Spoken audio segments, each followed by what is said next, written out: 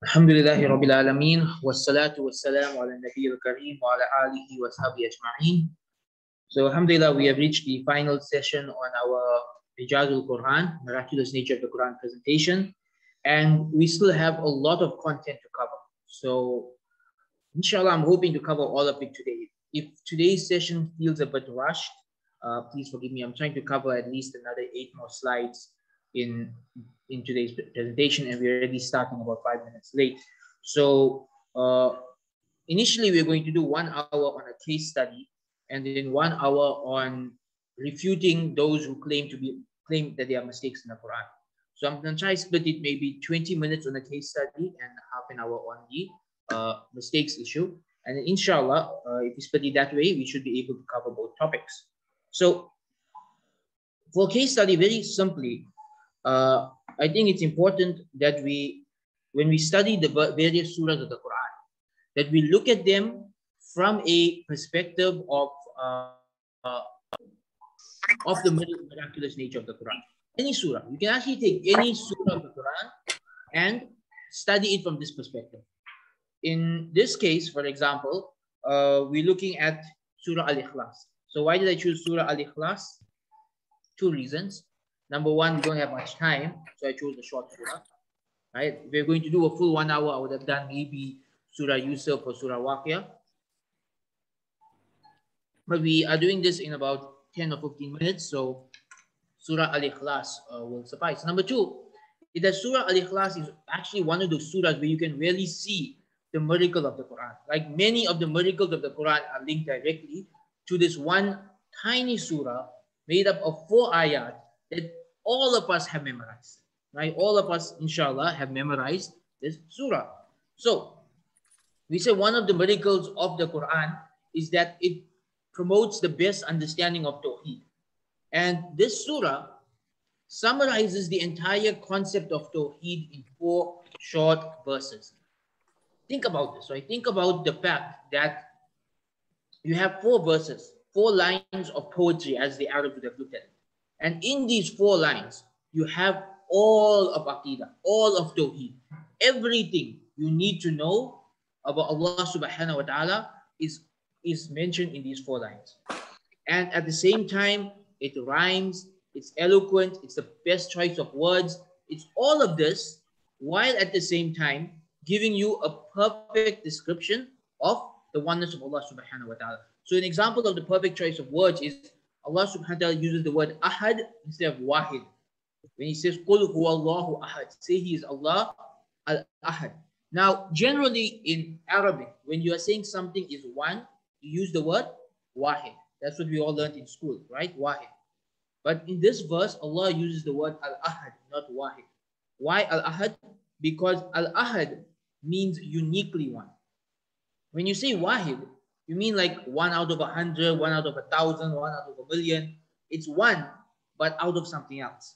But when you use the word al-ahad, you are not just saying Allah is one, but you're saying that He is the only one in this specific category. So again, we have perfect choice of words. We have perfect poetry. All 4 lines rhyme. Allah is telling us that there's only one God. There is nothing like Him. He does not have any children. All of these various concepts related to Tawheed, which we have entire books about. Each of these concepts we have entire books about, are summarized in 4 lines that rhyme perfectly, right? Then we say another miracle of the Quran is that it is easy for people to memorize even if they don't understand a single word of it, and this is a perfect example of that. Almost every Muslim in the world has memorized Surah Al-Ikhlas, even if they don't understand a single word of Arabic, even if they don't understand Surah Al-Ikhlas, they can recite it perfectly from their memory, right? Why? This hifz of the Quran is part of the miracle of the Quran. Then there's the tafsir. We said that one of the miracles of the Quran is how deep each verse is. That you can have entire books on each verse of the Quran. Now look at Surah Al-Ikhlas. It's 4 verses. But Rasulullah sallallahu alaihi wasallam described these 4 verses as equal to 1/3 of the Quran. And again, the ulama have said there's 2 meanings of it being 1/3 of the Quran.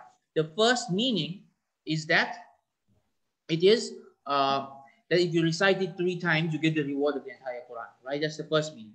But the second meaning of it being 1/3 of the Quran is that the Quran's message is divided into 3 messages. The oneness of Allah, the afterlife, and the risala of the prophets, right? These are the 3 parts of Aqidah. And 1/3 of the Quran focuses on Tawheed, on the oneness of Allah.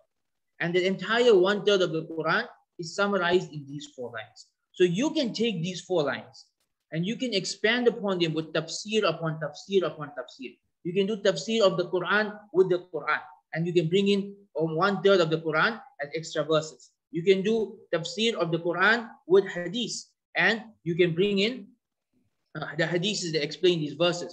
You can do tafsir of the Quran from an Aqidah perspective, and you can bring in long explanations of each verse. You can write entire books explaining the surah, and then you can explain it from a thematic perspective. You can explain it from a narration perspective, from an opinion perspective. There are so many ways to go into it that really, if you actually take the time to study Surah Al-Ikhlas, you are studying 1/3 of the Quran. If you actually understand the surah, you understand the message of 1/3 of the Quran, which is there is only one God and there is nothing like him. He does not have any children, and neither is he of anyone. Finally, we have that the in the final what if people are in and out about? No, you mustn't. Remind everyone who is logged in online to just mute their okay. So the message of the surah, finally, it agrees with the fitrah, and it is the most logical description of Allah subhanahu wa ta'ala in any religion. You know how many people have converted to Islam just from this one surah? Just from this one surah. When you read the biographies of people who have converted to Islam, you will find hundreds of people that just this one surah alone was enough to convince them that this is the true message of Allah. Why? Because the message of the surah, the description of God in the surah, matches exactly what's already in the human soul, what's already in your fitrah. That your fitrah doesn't believe in a God that is like a human being.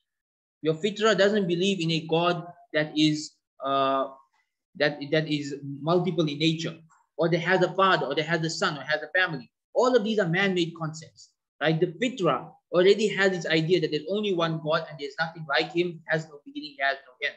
And this is the message of Surah Al-Ikhlas. So when you study Surah Al-Ikhlas, you see the perfect message of Tawheed. You see a message that matches with our fitrah. You see a message that is perfect in its eloquence, perfect in its poetry and rhyming, perfect in its word choice. A message that can be memorized by anyone with ease, right? Even if they don't understand it. A message so deep that it's equal to 1/3 of the Quran, and entire books can be written about it. And finally, what was the challenge given to the Quraysh? Produce one surah like it. Not a single pagan of Makkah took up the challenge to produce one surah like Surah Al-Ikhlas or Surah Al-Kawthar. We're not talking about producing a surah that's 500 verses long or 200 verses long. This is 4 verses. Could any of their masters of poetry produce 4 verses of equal brilliance and depth as these 4 verses? They didn't even try. They didn't even try. Why? Because they looked at this and they said, this is not something that a human can invent. This is something beyond human abilities. And that's why those who still wanted to reject it, they called it magic, right? Because they couldn't come up with any human explanation for it. So you see, with one surah like Surah Al-Ikhlas, we have all these different angles to come from. And you take your time and reflect on it. You can break down word for word.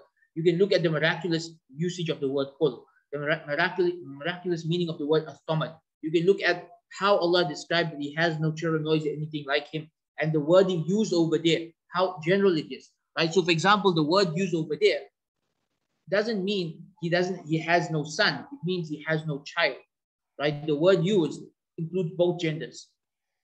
There are many words he could have used over there, but he chose specifically the word that includes both genders. Why? Because the pagans of Makkah believed that the angels were the daughters of Allah. So this verse is refuting them. Meanwhile, the Christians had believed that Jesus was the son of Allah. And so this verse was refuting them as well. So it's refuting both by having the most generalized choice of words, the most perfect choice of words that still somehow rhyme, with the rest of the surah. And so like this, in one surah, we see the miraculous nature of the Quran. Now with this, we come to our final topic. And that is, whenever we bring up this topic and we tell people about the Quran being a miracle, we always get but I've been on a certain website on Google and, I found 1,000 mistakes in the Quran, right? Or 1,000 reasons why the Quran is not from Allah. And you always get these questions coming from teenagers or people in their early 20s who are discovering these things for the first time. So they get very shocked and very scared. And they're like, I found a website by a Christian preacher who claims there's 100 mistakes in the Quran. We are finished. What are we going to do? You say, relax. These so-called mistakes have been pointed out throughout the ages. And they have been refuted throughout the ages. You will find a Christian preacher coming today and bringing a certain so-called mistake in the Quran. And you find a book written 1,000 years ago that addresses the same point and says that some people are saying this is a mistake in the Quran. This is the explanation. Right? These aren't new things that they are bringing about. These are recycled arguments. And they are very simple ways to deal with it. Now, generally what we do is we take every single one of these examples, right? And we refute them one by one. What I want to do is teach you a methodology instead. A checklist to go through that can help you to refute any argument that is raised against the Quran, right? A simple checklist that will help you to refute any argument that is raised against the Quran. So the first thing is you don't always accept the premise of the other person, right? If the other person is telling you that this is a mistake in the Quran, you don't automatically say, oh, it's a mistake in the Quran. No, hold on. What are they actually saying? You will find most of the time it's a mistranslation, right? That the translation they are using is wrong. The translation they are using is not what the verse actually means. Or it's a misunderstanding. The Quran is saying one thing, they are understanding completely differently, right? Or they didn't study the tafsir of the verse, right? And this is very common. I mean, how many non-Muslims actually study tafsir?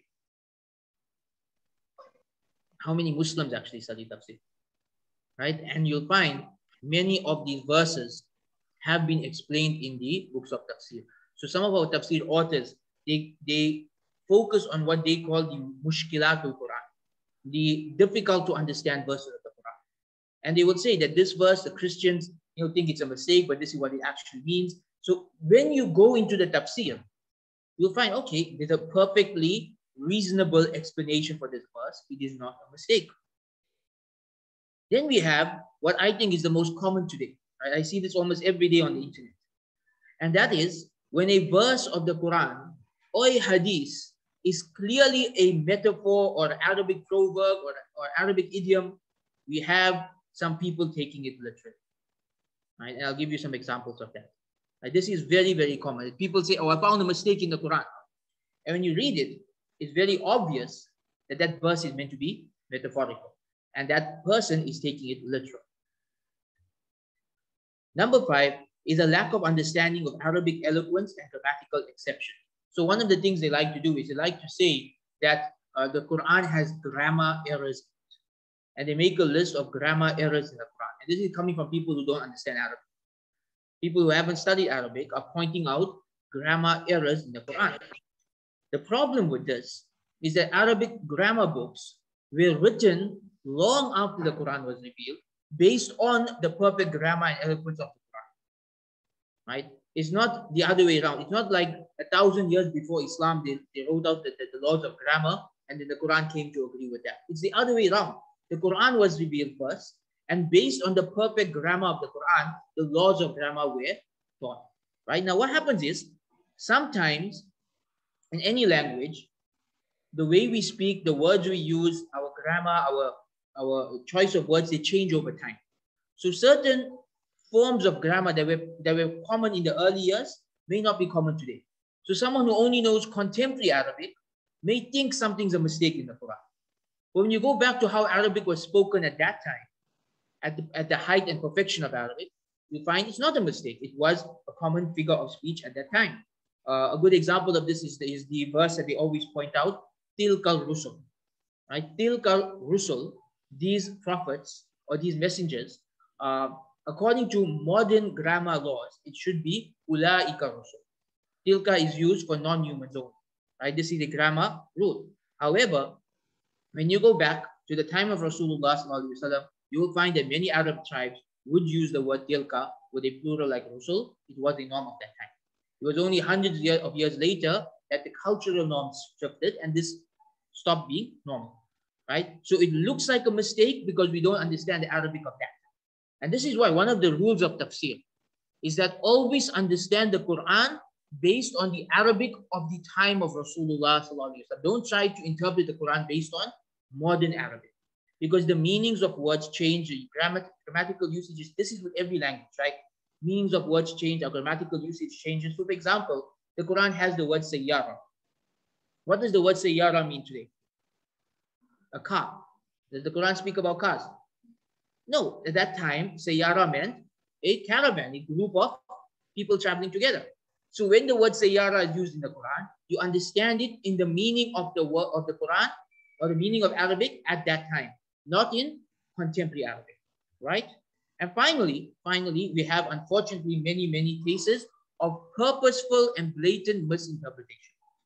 Very, very often when people claim there's a mistake in the Quran, they are purposely and blatantly misinterpreting the Quran to make it look like a mistake, even though they themselves know that this is not what the Quran means, and that is the worst case of them all, because here they are being dishonest. In the first 5 cases, you can say, okay, they misunderstood, let's explain it to them. But in the 6th case, this is a person, being very purposefully dishonest and misinterpreting the Quran. So let's look at examples of all of this, right? Let's start with mistranslations. So sometimes somebody tells you they found a mistake in the Quran. They may claim it's a scientific mistake, or it's a logical mistake, or something of this nature. Very often, what they claim to be a mistake is just a matter of translation. The most common example, the Quran says that the heavens and earth were created in 6 days, 6 ayyam, right? Now, you will have people claiming this is scientifically impossible. Why? How do we measure days? By the rotation of the earth. So how is 6 days occurring before the earth is created? Right? You get the argument, right? This is the argument they made. Well, when you go back to actual classical Arabic, and by the way, this is actually a point, even though it's being brought up today by scientists, you actually find tafsir books written 1,000 years ago that address this point. And they said that ayyam doesn't mean days. Ayyam means a set period of time, right? Like Allah says in the Quran, a day, a yom in the sight of Allah is like 1,000 years on earth. So it's not talking about the earth's rotation. It's talking about a set period of time in the sight of Allah. It says the day of judgment is equal to 50,000 years. So again, nothing to do with rotations of the earth, nothing to do with 24-hour periods. Yom means a period of time. And so they say in this verse, again, this is the classical interpretation of this verse. Yom does not mean a 24-hour day. It doesn't mean that the earth was created in 6 24-hour days. It simply means 6 blocks of time, 6 periods of times, 6 groups of time, right? Like 6 blocks. Just imagine that early time before all of this existed was put into 6 blocks, right? Where different creations came about, and therefore you have a meaning that makes sense. Now, this is the most obvious example where a meaning gets lost in translation. The word yom in Arabic means days, but the word yom in Arabic also means blocks of time or periods of time. Now, when you translate it to English and you translate it as days, the other meaning gets lost, right? And that's why we go back to the early books and we find that all of the dictionaries, all of the Quranic dictionaries, when you open to the word yom, they have the meaning days, comma, blocks of time, comma, periods of time. All of these are equal meanings of the word yom. So therefore, this is not a mistake in the Quran. And there are many other issues where they translate something in a certain way and they say, oh, this is a mistake in the Quran or a problem with the Quran. But in reality, it is simply just a translation issue. The next point is misunderstandings. And there are 4 main misunderstandings upon which people build their so-called mistakes in the Quran. Number 1 is the existence of non-Arabic words in the Quran. So this is the argument that those who criticize the Quran make. The argument is that the Quran says it was revealed in clear Arabic or in pure Arabic. But there are words in the Quran that are not Arabic in nature. What do you mean by not Arabic in nature? For example, the names Ismail and Ibrahim come from which language? Hebrew. These are Hebrew words, right? But they have been Arabicized and become part of Arabic. And so they are in the Quran. And there are many other words like this in the Quran. So they are saying, how can this be pure Arabic if there are words borrowed from other languages in the Quran? Now, what this is people not understanding how languages work. If I say I'm going to give a language in pure English, I'm going to give a lecture in pure English, right? And in my lecture, I use the word algebra. And someone say, hold on, algebra's roots are Arabic. You can't use that word. Your lecture is supposed to be in pure English. Does that argument make any sense? It makes no sense because that word is now part of the English language. It is now something you use in the English language, even though its roots are Arabic. In fact, if we look at the English language today, most of the words we use come from other languages. If you actually break down your conversations on a daily basis, you will find you are using words that are Latin in nature, words that are Arabic in nature. And in South Africa, we use words that are Afrikaans in nature, words that are Zulu in nature. And we have all these different languages that we bring together. And if the word is now officially part of the language, it's still considered pure English. The Arabic is the same. So when they say they found a mistake in the Quran claims to be pure Arabic, but it borrows words from other languages. We say that's not a problem. Those words have been Arabicized. They are now part of the Arabic language. These names like Ismail and Ibrahim, they are now Arabic names, right? Which are a bit different from the Hebrew version. So it does not in any way contradict the claim that the Arabic of the Quran is pure. Then another argument they make that's based on a misunderstanding is they'll say, oh, you're saying the Quran is perfectly preserved. So why are there 10 versions of the Quran? Right? This is the argument they make. Why are there 10 versions of the Quran if you claim that the Quran is perfectly preserved? What do you think is the response to that?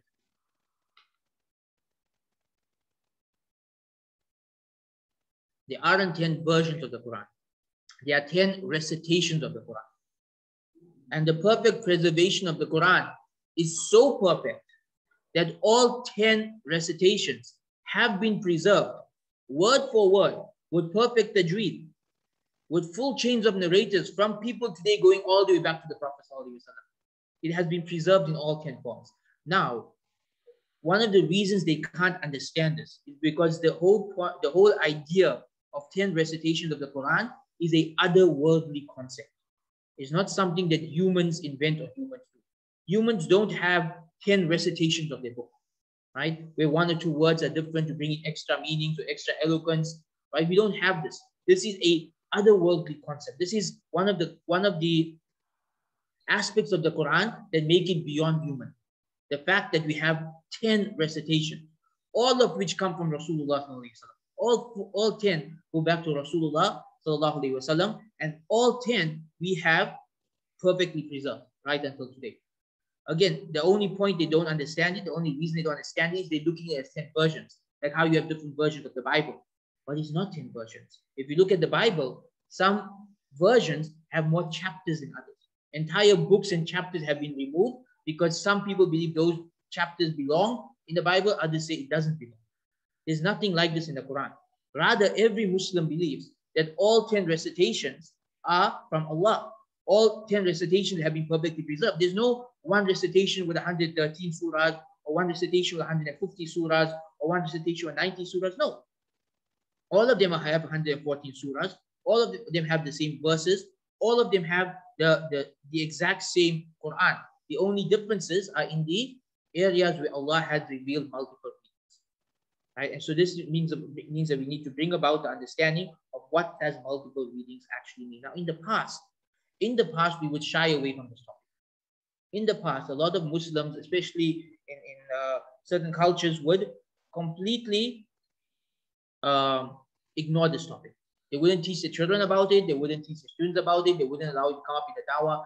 they would say that the Quran has been preserved, that every fatha and dhamma and kasra is exactly as it was in the time of Rasulullah sallallahu alaihi wasallam. Now, what's the problem with that argument? When you say every fatha, dhamma, and kasra is exactly the same as it was in the Prophet's time. In the Prophet's time, there were no fatha, dhamma, and kasra. Yeah, there were no dots too. Right? The Quran was revealed in a way that allowed for multiple meanings. Later on, dots and vowel signs were added in to make it easy for non-Arabs to read.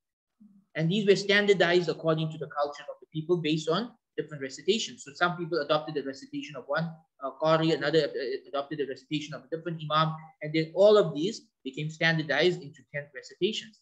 But they all go back to Rasulullah sallallahu alaihi wasallam. And so when we say that every dot and every fatha, dhamma, and kasra is exactly the same as it was in the time of the Prophet sallallahu alaihi wasallam, that is a mistake in our argument. Rather, a stronger argument is that there are 10 recitations of the Quran, and all 10 go back to Rasulullah sallallahu alaihi wasallam and allows for multiple styles of reading. There are many different ways to recite the surah, all of which are acceptable.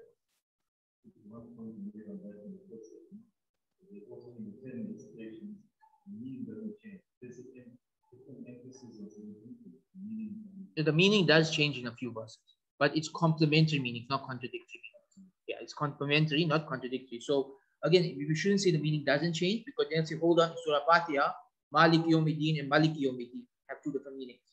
So we say the meaning changes sometimes, but it's complementary. Malik Yawmiddin, Master of the Day of Judgment. Malik Yawmiddin, King of the Day of Judgment. There's no contradiction there. Allah is both. Part of Allah's infinite kalam and his perfect recitation or revelation is that instead of revealing a double verse, instead of revealing Malik Yawmiddin, Malik Yawmiddin, he just revealed this one verse in two ways to give us two of his attributes in one go. Right? So there are multiple meanings, but they complement each other. And this is a huge miracle. 10 recitations of the Quran with slightly different meaning, and you still can't find a single contradiction between them. That's humanly impossible for anyone to put together something of this nature.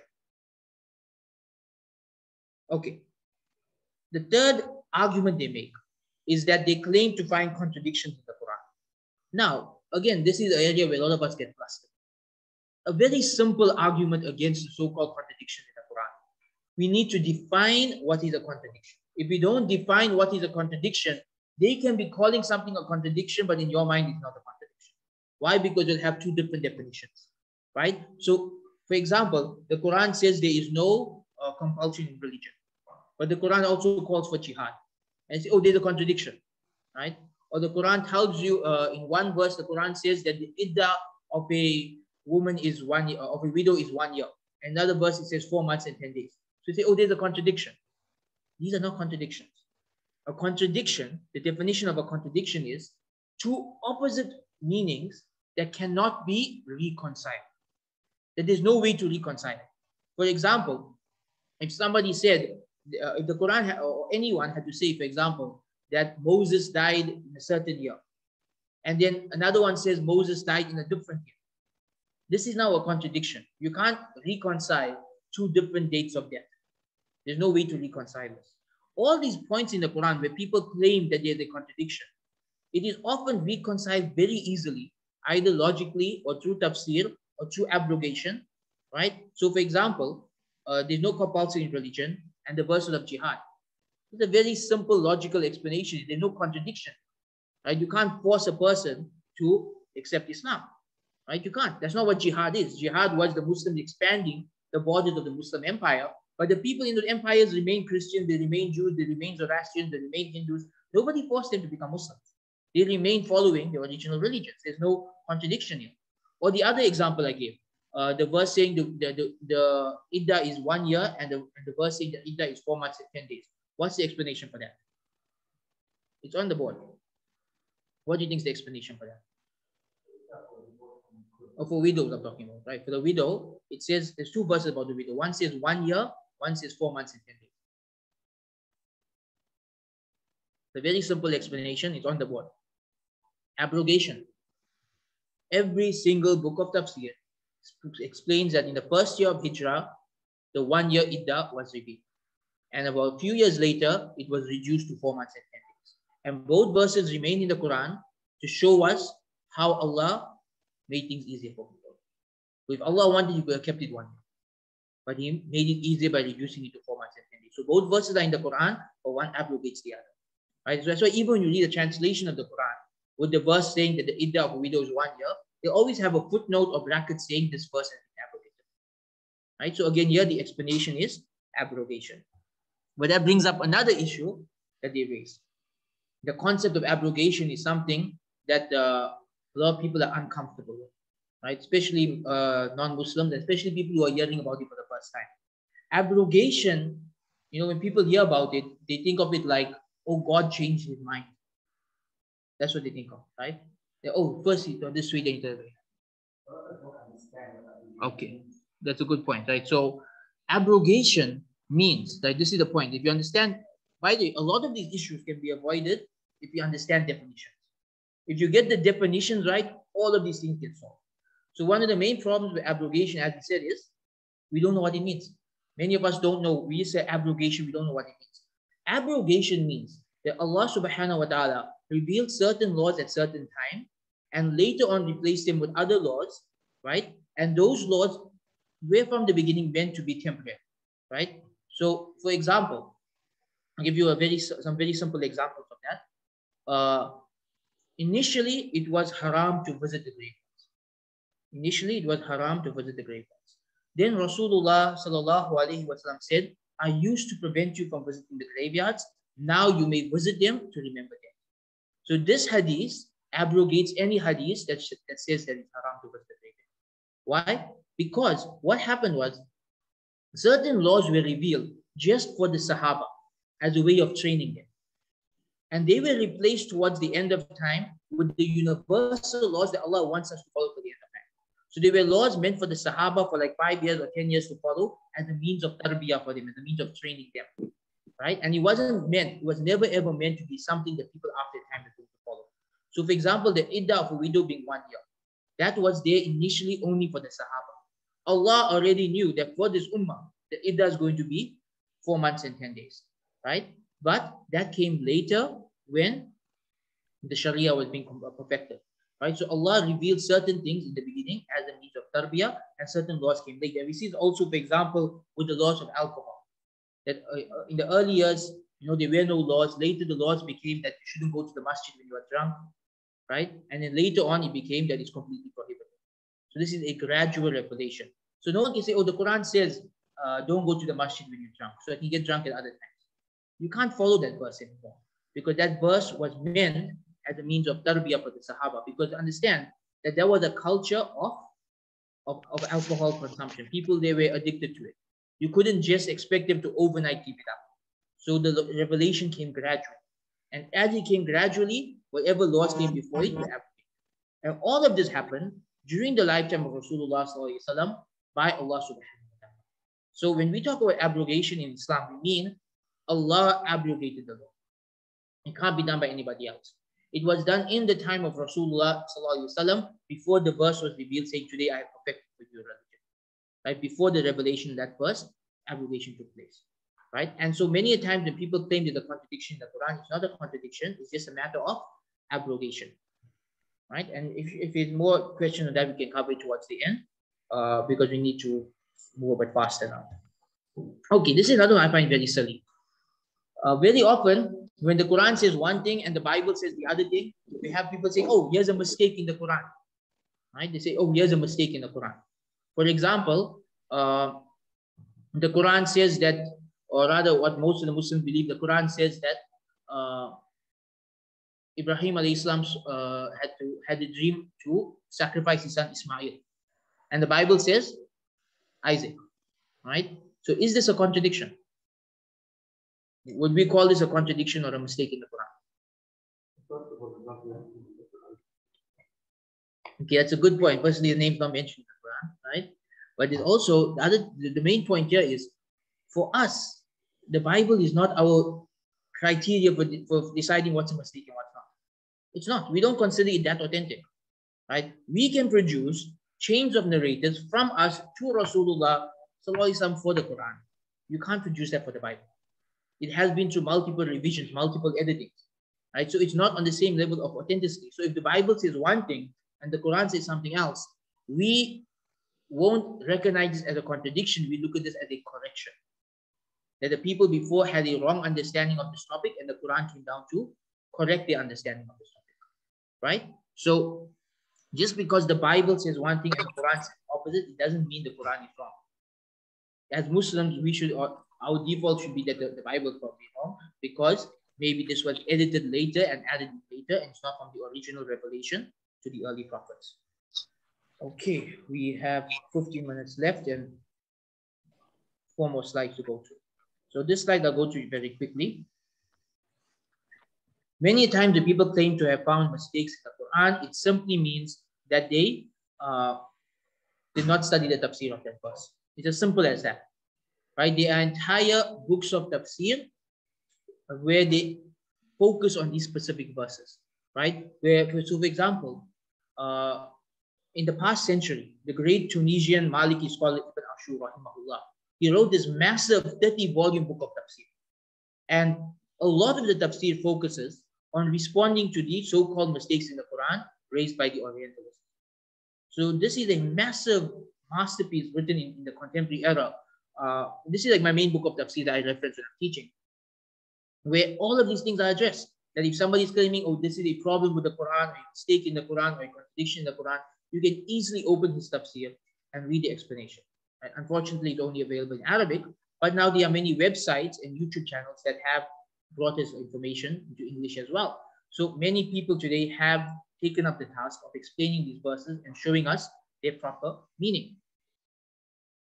The thing about Islamic scholarship is that they never hid these things, right? If a verse of the Quran seemed confusing, if it seemed difficult to understand, if its meaning seemed problematic, the scholars throughout history, they never hid it. They never said, oh, don't talk about that verse. Don't let people know about that verse. No, they addressed it head on. They bring up that verse in their tafsir. They'll say, this is a verse of the Quran. This is what people think it means. And this is how we understand it. And they'll bring other verses of the Quran to explain it, bring in the hadith to explain it, use tafsir to explain it. But very often, tafsir solves the problem. That if someone tells you this verse is problematic, what's one of the first things you should do to respond to them? You should study the tafsir of that verse. If you study the tafsir of that verse, you should find an answer, inshallah. Okay. The next point is taking the metaphorical literally. This is one that often makes me laugh. There are so many verses in the Quran and hadiths that are obviously metaphors. They are obviously figures of speech. Right? It's just how people talk. It's just how language is. But very often when people claim they found a mistake in the Quran, it's a metaphor. Right? One of the most common examples that really makes me laugh is that you always find this one being brought up by so-called ex-Muslims. They claim one of the reasons I left Islam, they would say, is because the Quran says that Zulqarnain saw the sun setting in muddy water. Therefore, the Quran is saying the earth is flat and the sun sets in muddy water. Right? So they say, therefore, the Quran is wrong and Islam is wrong. And they leave Islam. Now, what's wrong with this phrase? What's wrong with this line of argument? Because if you open Surah Kahf, it does say Zulqarnain saw the sun setting in muddy water. What's wrong with the line of argument here? This is a common figure of speech in any language. If you go to the beachfront and you're watching the sunset, you tell your friends, I saw the sun sitting in the beach. Doesn't mean you believe the earth is flat. Does it? It doesn't mean that you believe that that's the spot where the sun goes every night. It's a figure of speech, it's how people talk. Allah is describing what Zulqarnain saw, what was Zulqarnain's experience at that moment. It doesn't mean in any way that the Quran promotes flat earth theory. Before I get in trouble here, though, any flat earthers here, you might get angry with me for making this point. Right? Okay. There is a flat earth movement amongst Muslims in certain countries. And they base it on this verse as well. But here's the interesting point is that amongst the earliest people to believe that the earth was a globe were Muslims. The Muslims believed the earth was spherical in nature hundreds of years before the West discovered this. If we are living about 800 years ago, Muslims believed the earth was a sphere and Christians believed it was flat. Why? Because Muslims had no problem going to the science and did not see it in any way as contradicting the Quran. Okay, here's another metaphor that they take very literally. When Maryam alayhi salam's people address her, they say, "Oh, sister of Harun, how can you do this?" So they say, "Oh, this is a mistake in the Quran. It's calling Mary the sister of Aaron." Again, this is a figure of speech. That it is an honorary title that you call someone sister of or brother of one of their famous ancestors. Right? This is a common figure of speech in Arabic. Many a times, the problem is that that the person looking at these verses doesn't understand Arabic figures of speech. They may understand English figures of speech, but every language has their own figures of speech. They have their own metaphors, their own similes, their own idioms. Every language has this, not just English. So you have to understand that language's figures of speech in order to understand what these verses are saying. And if you do that, there's no problem, right? That, "Oh, sister of Harun," doesn't mean that she was the sister of Musa alayhi salam. It means she was a descendant of that family, right? And this is a honorary title given to her. So it's again a figure of speech being taken literally. And finally, we have the nowadays, very blatant misinterpretation of the Quran to make the Quran look bad. The most common one: kill them wherever you find them. Right? This is Surah Tawbah. I think it's verse 6. You always hear them saying this: "Oh, these Muslims, the Quran tells them kill them wherever you find them." And it's very obvious what this verse means, where it was revealed, why it was revealed, what it was revealed for. Even the people who are saying this very often, they know this, but they ignore it because they want to paint a picture of Muslim being bloodthirsty murderers, right? So what's the meaning of this verse? Can anyone explain it to me? This verse, "kill them wherever you find them." What's the point? What's the purpose? How do we explain it? Yes, this is a wartime verse. It was revealed during a specific war, during a specific battle, as an instruction to dealing with a specific group of people. That the Prophet ﷺ's peace treaty with the people of Makkah had just been violated, and they were marching now to go and respond. And this was revealed specifically for their enemies for that battle. It's not a verse that you follow in every context, in every place until the end of time. This is a very specific verse. It doesn't mean that any Muslim anywhere in the world killed anyone wherever he finds it. No one in the history of Islam has ever understood it this way. No one, right? Because when Muslims conquered lands, they left the people there to follow their religions. I mean, how long ago did Islam reach India? Does anyone know? All the way back to the 1st century of Islam.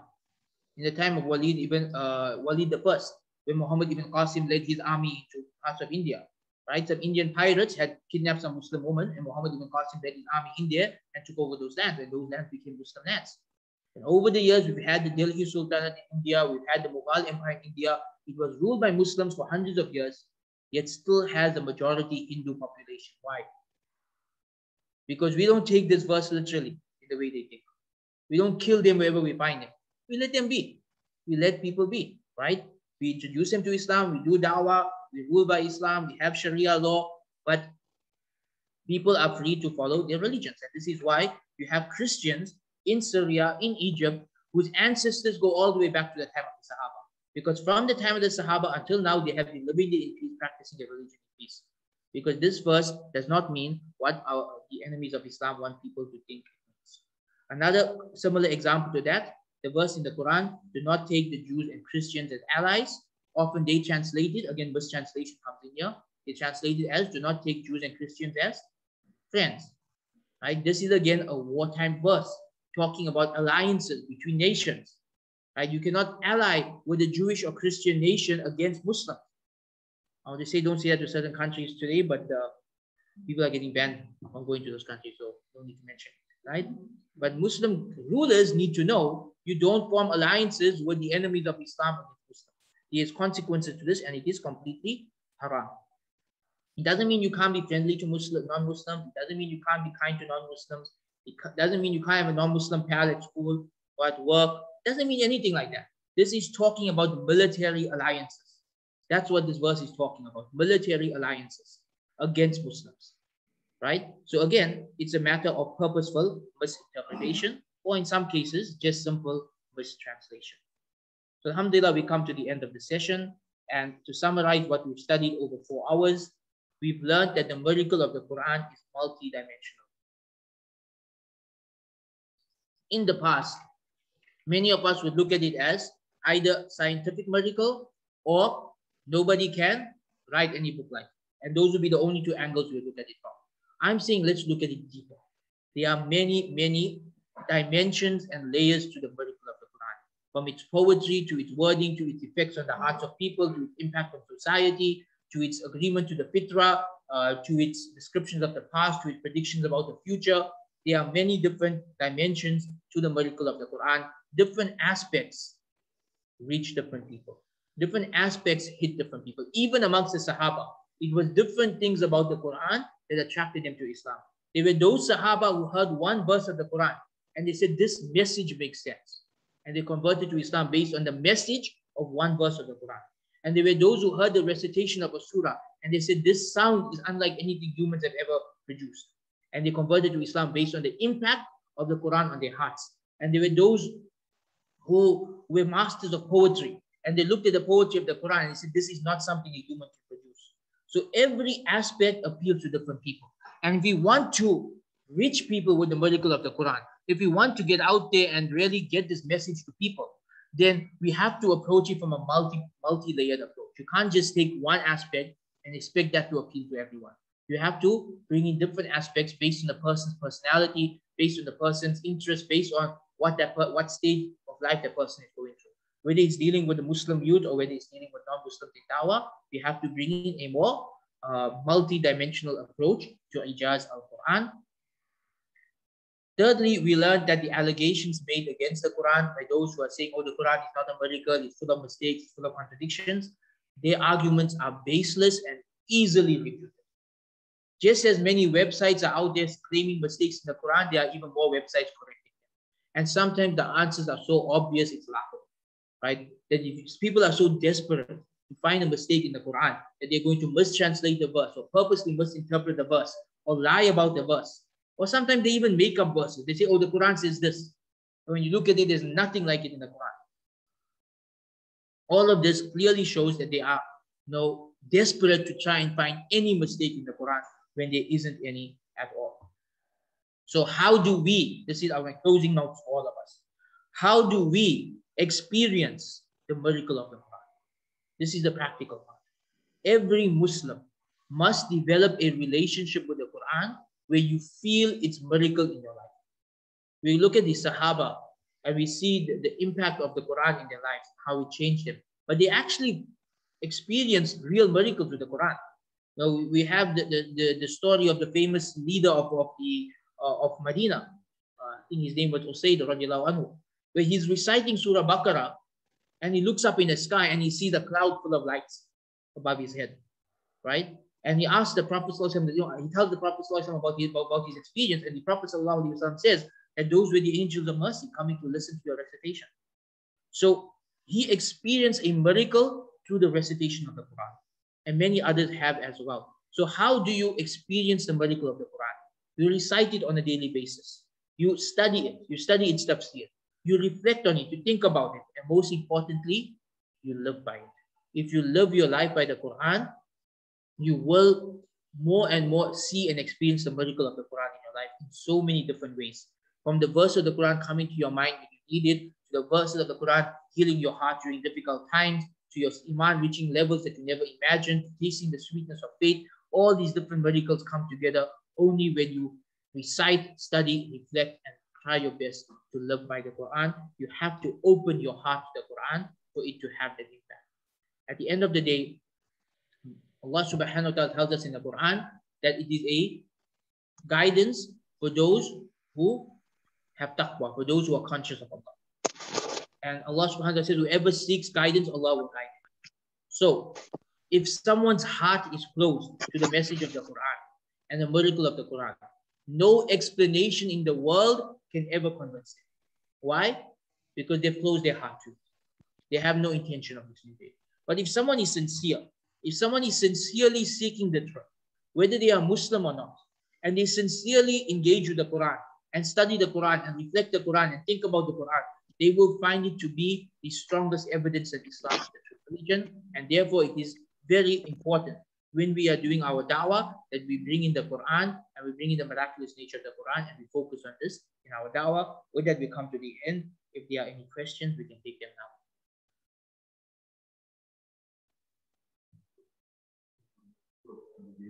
Yes.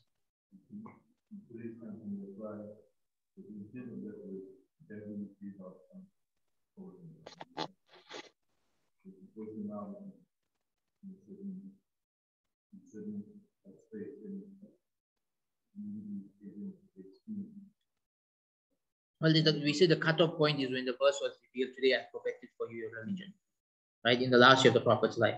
So there can be no abrogation after that. Once the Prophet has passed away, there is no abrogation. So no one can come later and say, oh, we need to abrogate this. Or Allah wanted us to abrogate that. You can't do that. The cutoff point was at when that verse was revealed.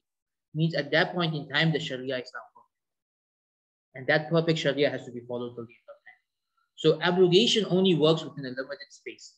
You can say the first 9 years of the Medina phase of the Prophet's life. That was a period where laws were revealed, meant to be practiced for 5 or 8 years, and then they were replaced with the perfect laws. Right? So no one can come later and say that, oh, Allah wanted us to abrogate this. You can't say that. Abrogation has to come from Allah. It has to come through a verse of the Quran or through a hadith. It can't come through anything else.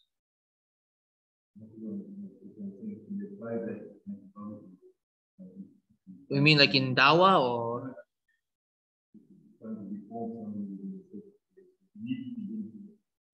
Right, you mean like if somebody's trying to change their life? Okay, so the question, if somebody is trying to change their life, can you apply this method of gradualism? Well, that is the method applied throughout history by all the masters of purification of the soul. That you don't push someone to just give it up. You work on them slowly over time. Right? So you won't tell them what you're doing is halal. You let them know it's haram. But you take them in phases from the greater haram to a lesser haram to a lesser haram until they reach a point where as close to as good as they can get. So it's the only way to deal with people really. And this is called the Quranic method of dawah. So for example, if someone converts to Islam today, you don't expect them the next day to be a perfectly pious, practicing Muslim in every aspect. You're going to gently bring them into the religion. You're going to teach them what's most important. And then you're going to teach them the next thing, and then teach them the next thing. And over a few years, take them on the journey. Right? You're not going to expect them to be perfect within 1 day or 1 week. And we see this even in the hadith. The Prophet he said when he sent Muaz ibn Jabal to Yemen, he said, make things easy for the people, don't make it difficult for them. He said, you are coming to people who are Christians. Teach them about Tawheed. If they accept Tawheed, teach them Salah. When they bring Salah, teach them Zakah. So he gave him a step-by-step plan. It wasn't in 1 day, give them everything. It was a step-by-step plan to bring them into the religion. Right? So this is the Quranic method of dawah. Again, we won't call it abrogation. And we won't say, oh, it's fine for you to do it. We'll say it's not fine, but we'll cross that bridge later. Now let's take things one step at a time. Right? So that's the method we use, inshallah.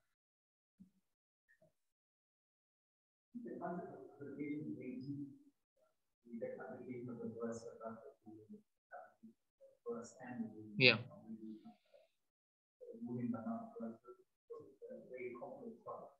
Yeah, it can get very complex. But so in general, when we're doing dawah, we keep it simple. Now, if you're going to be a tafsir expert, then you go to the complexities of it, right? But for the average person, we keep it simple, right? There are certain laws that were revealed earlier on and were later abrogated by other laws. And that's all you need to know. Now, whether the verses are still in the Quran or whether Allah lifted the verses or not, that gets a bit more technical. If someone brings up a specific verse, if we say yes to this verse, this is how it fits in. But that knowledge is not necessary to go into for everyone because it becomes a very technical science. Abrogation in itself is an entire field of study. Yeah.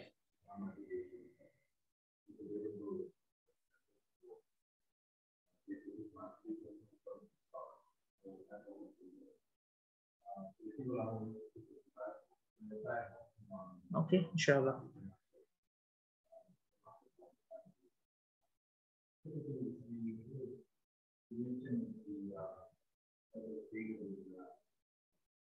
Six days.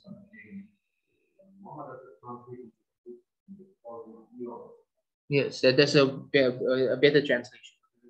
Yeah, it's a better translation. Yeah. So again, many times things are just lost in translation, right? And the other example of that we mentioned earlier was I forgot. Yeah, allies or friends, right? When people translate it as do not take Jews or Christians as friends. Yeah, it's a translation issue. Awliya doesn't mean friends only. It means allies. That's hmm?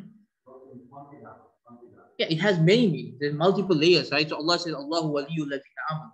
Allah is the wali of the believers. It doesn't mean friend in the sense like how we know friends. It means he's our guardian and protector. So that has a completely different meaning. So the word has many different meanings.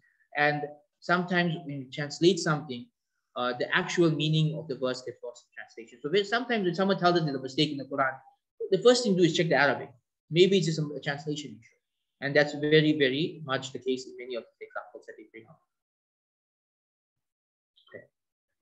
Okay, if there's no other questions, we can conclude now. Jazakallah khair for everyone for your time and attention.